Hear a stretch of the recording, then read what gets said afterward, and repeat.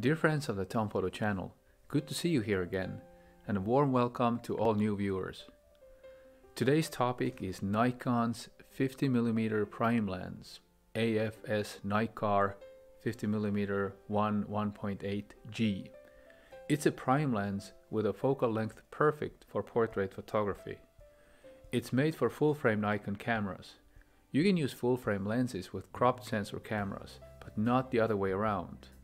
Most digital SLRs are cropped sensor cameras, meaning that their sensor is smaller than the area of film used for a single picture in the old-fashioned film camera. These are called full-frame cameras in our modern digital era. Of course, when you put this lens in front of a cropped sensor camera, you are dealing with a crop factor about 1.5. This means your image will appear magnified as if you used a zoom. Therefore, in front of my trusty Nikon D3400, this lens behaves like a 75mm full-frame equivalent, making it even better for portraits. I purchased this lens for dual purpose. I use it with my crop sensor Nikon, but also I use it in front of my Fuji cameras.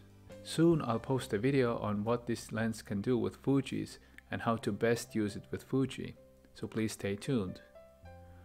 I chose between two Nikkor 50mm primes. The other one was AF-S Nikkor 50mm 1.4G, a very similar lens that goes down to f-stop 1.4 instead of 1.8. I did my research and it seemed that the 1.8 lens, my lens, is sharper at f-stop under 5.6, and the 1.4 lens is sharper at f-stop above 5.6. Since I want to use my lens at primarily f-stop 2.8, this is the magical f-stop for cinematic filming, I opted for the 1.4 lens. Please note that my comparison of these two lenses originates from my literature research. I've not tested this myself. The lens itself feels nice. It's short and stout compared to the Nikon 3400 kit zoom lens, just under 5.5 centimeters long when attached to the camera. Filter size is 58mm. The lens comes with a hood.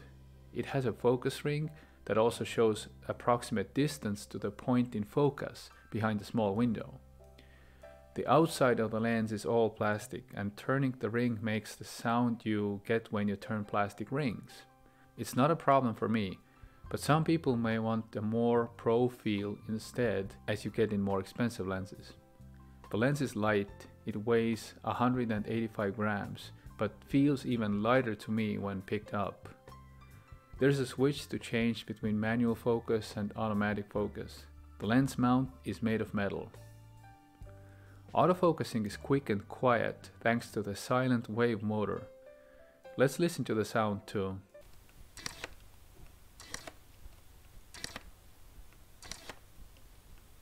It's an aspherical lens and the lens aberrations are well under control. The glass elements are covered with super integrated coating, as Nikon fancily puts it.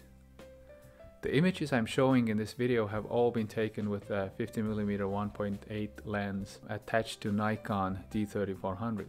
I appreciate the bokeh I'm getting with this lens. I find it usable for medium range close-ups as well. The minimal focusing distance is 45 centimeters. This is not optimal for macro work, but as you see, it does work with flowers too. For flowers, a specialized macro lens is of course better, and I'll talk about my 90mm Tamron macro lens in another video already lined up for production. I have to say that the images I get with the Nikkor 50mm lens have been very high quality indeed. The sharpness of this lens is certainly something to praise.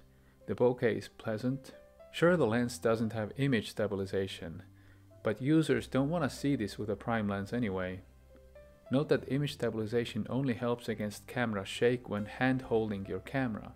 It's useless when your subject moves, and even counterproductive when using a tripod. The large maximal aperture, f-stop 1.8, takes care of the low light issues beautifully. And as with most lenses, you get the best results when you stop down the lens for about one stop. This lens is no exception. I measure the lens sharpness and sweet spot for all of my lenses. Down below is a link that tells you how I do it. I generally photograph paintings for this because they're flat and I love paintings. These are the results. The lens sweet spot is difficult to call exactly. The sharpness goes up with increasing the f-stop until all the way to 13. I've not seen very many lenses behave like this. Typically the sweet spot occurs much sooner. Perhaps the most similar lens I've seen has been the Nikon's 18 to 55mm kit lens. See the link to that video below.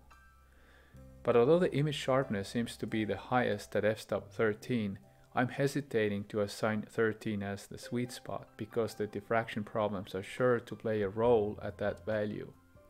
Instead, I'd like to say that f-stop 8 is more likely to yield a higher quality result. Note that lens sweet spot does not tell you what aperture gives you the sharpest overall picture, because aperture influences the depth of field much more than the sharpness of a single point. Sweet spot shows you what f-stop can produce the sharpest point in the photograph when that point is in perfect focus.